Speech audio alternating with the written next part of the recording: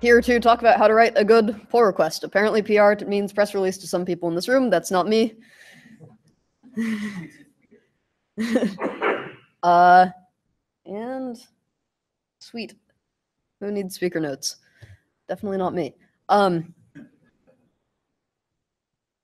It's fine. It's fine. This is stuff that I think about a lot.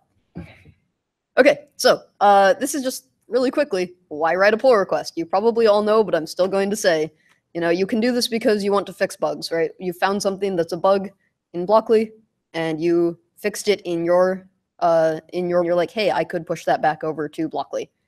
That's great. Also, pull requests for features. Sometimes people add blocks. So we have a bunch of list manipulation blocks that someone added.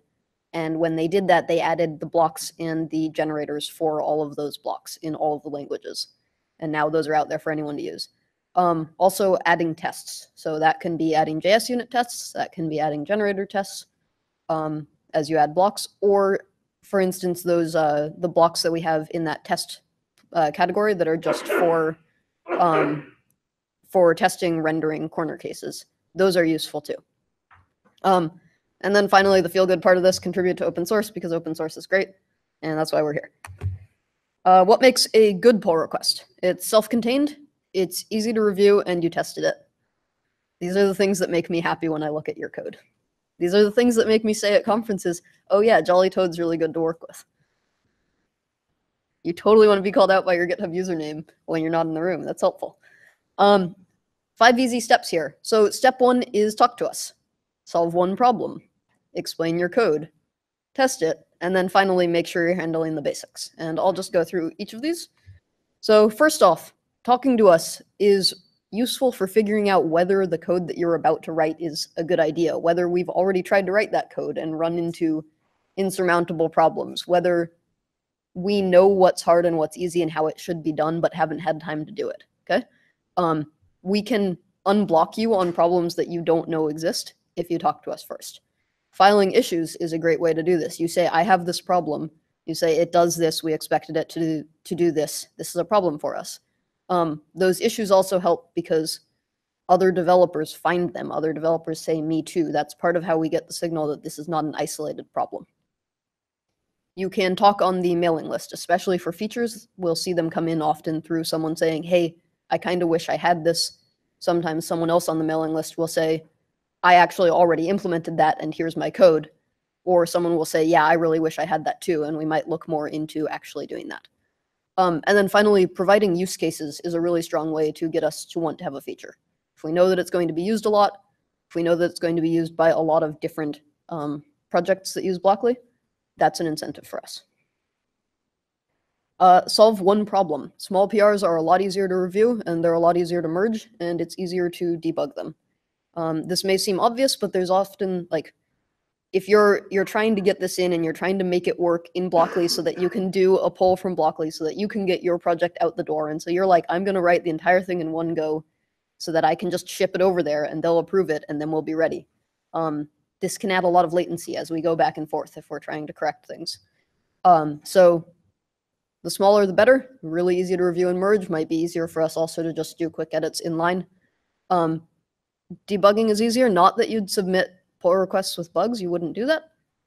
Obviously, none of us would do that. But if you have something smaller, future debugging gets a lot easier because we can actually see what broke, like when we go back and look through commits. And it's also easier to revert something if we actually need to do that. Test it. We've talked about automated tests. So we have the JS unit tests. We have those generator tests. And one of the things that I'm interested in doing moving forward is revamping how we do some of our testing, because JS unit is an okay framework and there are better ones. That's a bigger project. If anyone wants to talk to me about that, we can do that separately. But write tests. And if you can't write tests because, hey, it turns out testing rendered stuff is hard, you can manually test it. But when you do that, we need you to actually tell us, I set up this scenario, I tested it in these ways, and these were the results that I got. Because if you're not doing that, we have to do that for your pull request, and that adds time that we're going to be spending on that. because at the end of the day, we're responsible if it goes out with a bug and we didn't test it. So manually testing is good for things that you otherwise can't test. If you're testing things that have a lot of rendering, screenshots are really helpful. Screenshots, screen captures, GIFs, as ways of actually showing what the interaction is. And that can save you time on write-ups. Explain your code.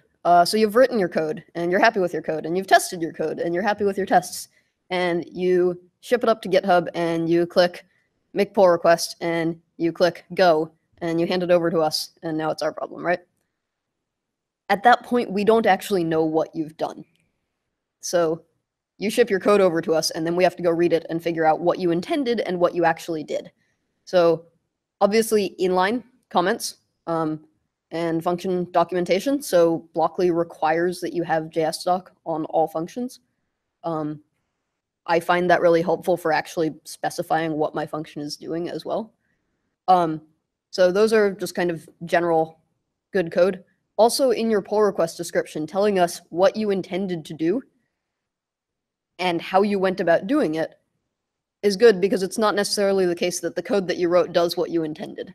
So if you can save us the trouble of figuring out the intent, we can just look at, does the code actually do the thing? Okay. In case it wasn't obvious, these are things that we did. This is for all of our pull requests. This is for pull requests within the team too. So you'll see that the pull requests that we make, we're also filling all of that out, even though we're usually sitting near each other and can just lean over and talk to each other. This is still documentation that we can look back at in the future and see, why was a change made? What were we thinking when we did that? Because it's all on GitHub. Last one here is cover your bases. So branch from develop, make your pull requests against develop. Small things, but if you don't do that, then you're going to have to go rebase, and then everything is going to be terrible forever. So just don't do it. Check the Travis results. We have a couple automated tests running. If they're working well, you get to see those happy little check marks at the bottom that say all checks have passed. If those checks aren't passing, we tend to not consider it to be a high priority pull request to review, because that can say, like, the code is already broken. The other person knows that. They haven't fixed it, right? If the tests are broken and you don't know what's wrong, or you know what's wrong, but you don't know how to fix it, that's a great time to put a comment on and say, hey, here is the state of this. Can I get some help figuring this out? If the tests are broken and you're looking into it, but it'll take you a couple days, also communicate with us. Just say, hey, I'm working on this. I'll be back to it in a couple days. That saves us the time of trying to go review your code and then have something completely change underneath us after we've reviewed it. Style guide. So consistency is the goal here. We try to have consistent code across all of the code base. I have accidentally become the person who stands there and yells at people about code style. I promise you it's not my favorite thing in the world to do. I also promise I will keep doing it until all the code is in the same style. We turned on ESLint. This is really nice. It used to be that Neil was individually responsible for making sure that every single tab in every file was in the correct location. He happens to be really good at this, but I got really bored doing this and turned on ESLint, and it's helping. You'll get that. Yes. We started, I think, using that because of Scratch Team, actually, when we started working together. It's turned on as one of the tests that runs on Travis, and so you should be able to dive into that if there's a problem and see exactly what's broken. It's usually like you missed a semicolon, things like that. The robots are doing those checks so that we don't have to have as much back and forth where time zones come into play and all of that, where the entire content of a review is actually, you missed a semicolon and I won't merge it, right? So, again, not my most favorite thing to do. I'd rather have ESLint do it all. I assume that I'm talking fast. That's a thing that I do, but I can't actually tell when I'm up here. If all of that was way too much to say in one go and way too many do this, do this, do this, we have templates for the pull requests. We have templates for issues. They ask you questions like, what did you intend to do? Or what problem were you solving? Or what was the expected behavior? If you're filling out the templates, you've probably done all of these steps. if you're at the point where you're filling out the template and you don't know how to answer those questions, please don't just delete that portion of the template and move on. Please think about that question and figure out how to answer it. Those of you who are contributing, thanks. Those of you who are going to contribute, thanks. It helps. And I can take questions. I'm going to add one minor thing, and that is be prepared for follow-ups on your pull requests. Like, there are things that we might call out and they might seem simple, but it's really helpful if we can get your help to go back into the code, add that semicolon or whatever it is, or alternatively mark your pull request as editable by us when you make the GitHub. Yeah, there's a checkbox that's editable by maintainers or something like that. That's useful for letting us go in and make the small changes immediately.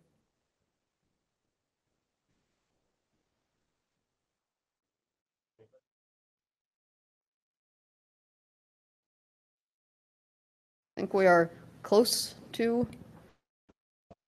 Yep. Yes.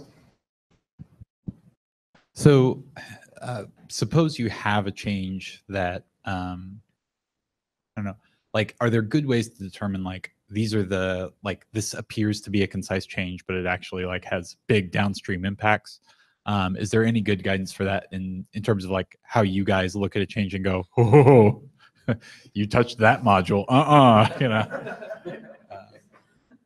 Like, are there things that keep you up at night? Like, I don't know. Coordinate systems. Coordinate systems, right to left mode. Okay. Will be the death of me. Honestly, just talk to us. Just put it out there. The early, like, yeah, just saying, like, I have this, and, you know, is this going to be a thing that'll work? And we're happy to answer that. And if you're changing block rendering code, I'm going to have questions for you.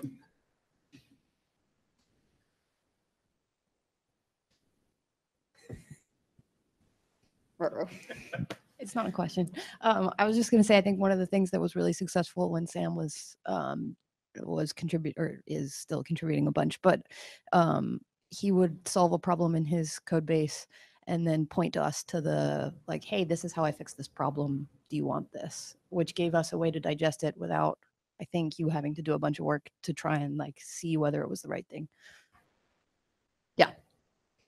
And this Yeah. is very much in line with what Neil was saying about host a copy of the playground with your block errors or your bug fix or something like that. Then we can really play with it without having to do a lot of overhead on our part. Yeah, and I was just going to say that Scratch Blocks also has a playground, so similar. Has it been working for a while? Because the way it's uploaded is missing closure. Closure. Oh, not online. Yeah.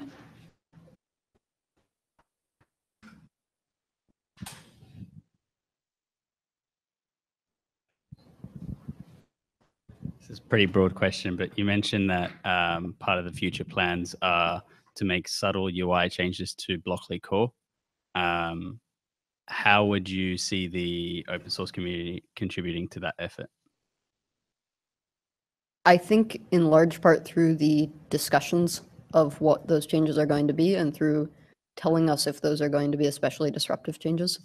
And if we can specify them into small enough things, then that, like, will have help wanted issues that people can just do stuff on. Similarly, creating an issue and having that be a place where we start to talk about what it should look like means that later, when we've, you know, however long it takes, when we've hashed out this is what we want, then we can just point someone at that issue and say, go ahead and do this. So I think there's definitely, people can definitely be helping out with that.